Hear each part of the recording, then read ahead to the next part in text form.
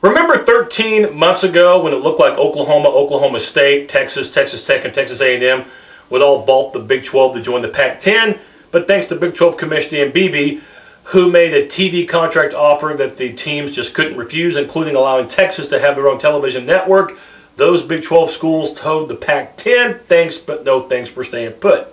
So what looked like was going to be the Pac-16 conference is now the Pac-12.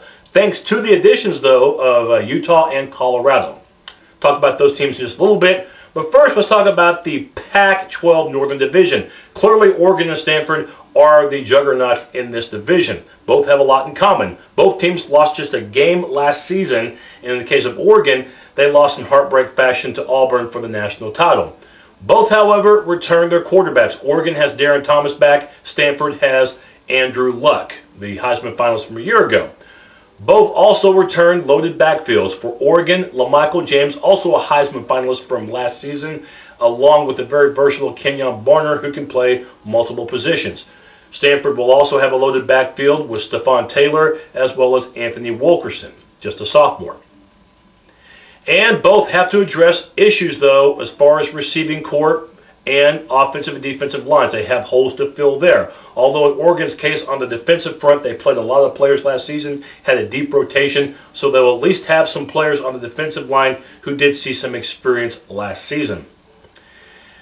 Both have some marquee players on the defensive side, too. In the case of Stanford, the player that got a lot of mention last year, especially in the Orange Bowl against Virginia Tech, Shane Scove. He's back. And for Oregon, they returned a couple of very talented defensive backs in the form of John Boyett at safety and at corner, Cliff Harris, who could be All-American. Problem with Harris, though, the guy was caught going over 115 miles per hour in a speeding incident earlier. So he's suspended indefinitely.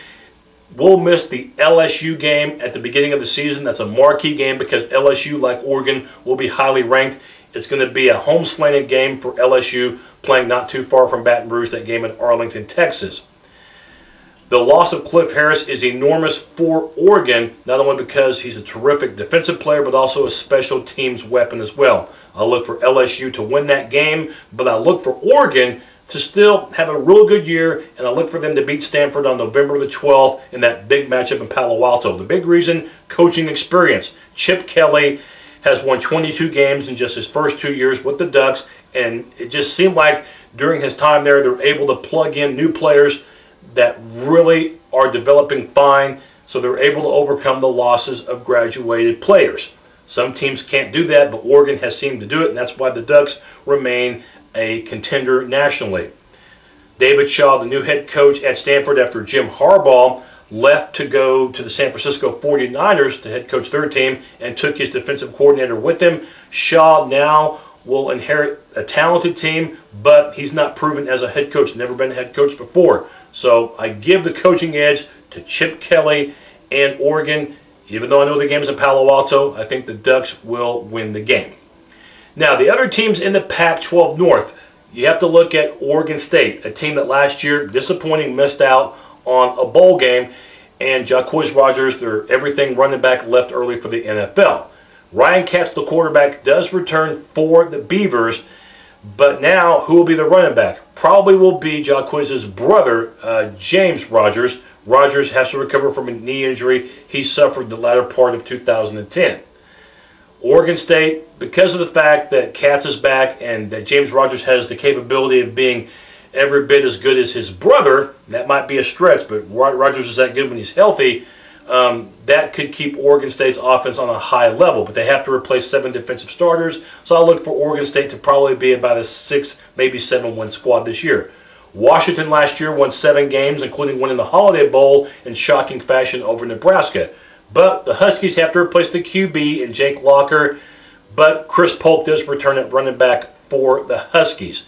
About half of the defensive starters are back for Washington, but the schedule is too brutal for UW to compete on a high level. Playing at Nebraska, at Utah, at Oregon State, at Stanford, and hosting USC and Oregon. Good luck, Washington, trying to get back to a bowl game with that slate.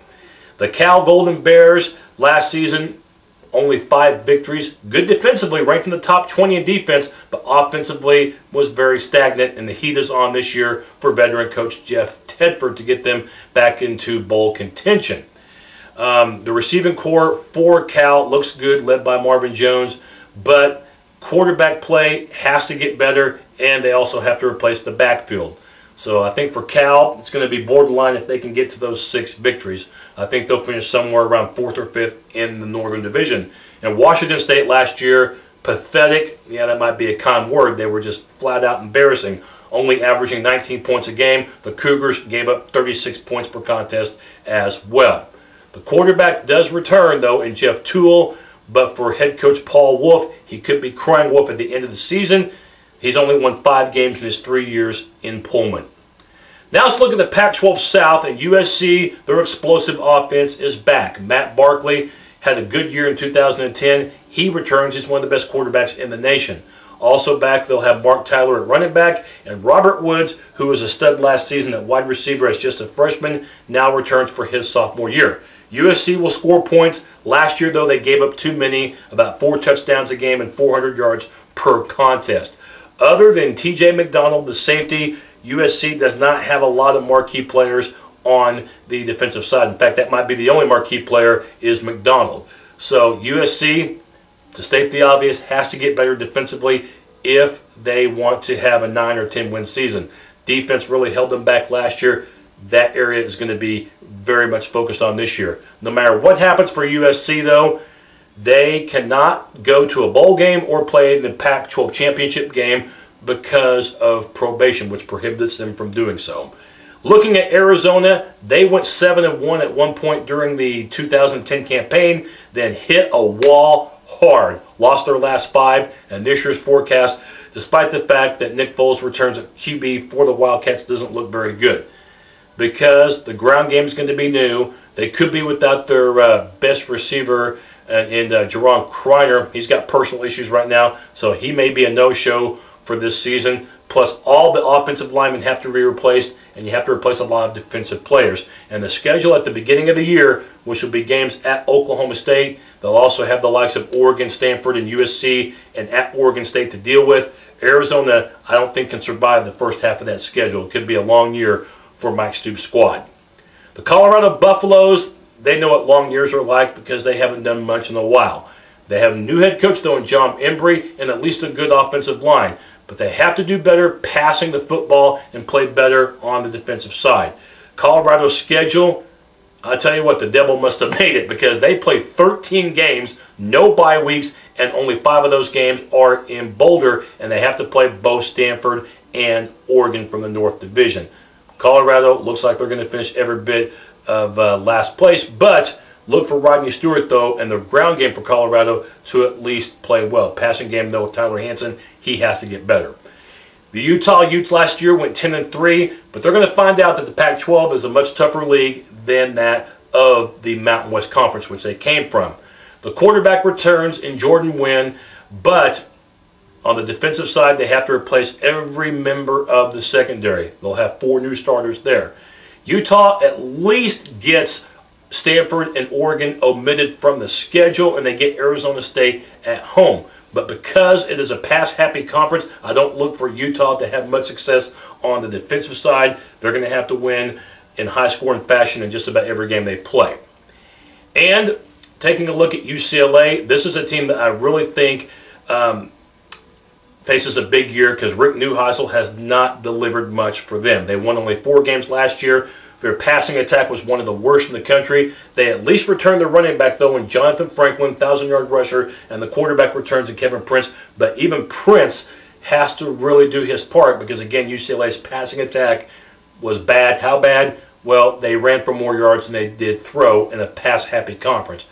That's not a formula for success. And on the defensive side, they were plagued all season long. So UCLA will find out early on how good they are with a road game against Houston, and then 2 weeks later hosting Texas. And what the Longhorns, I've got to think, is a revenge game for them after what UCLA did in Austin a season ago. Arizona State's my pick to represent the Pac-12 South.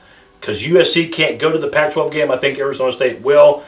They have 15 starters back, including 8 on the offensive side of the ball. Cameron Marshall, very talented running back, he returns. 7 defensive starters are back for ASU. A big year for Dennis Erickson.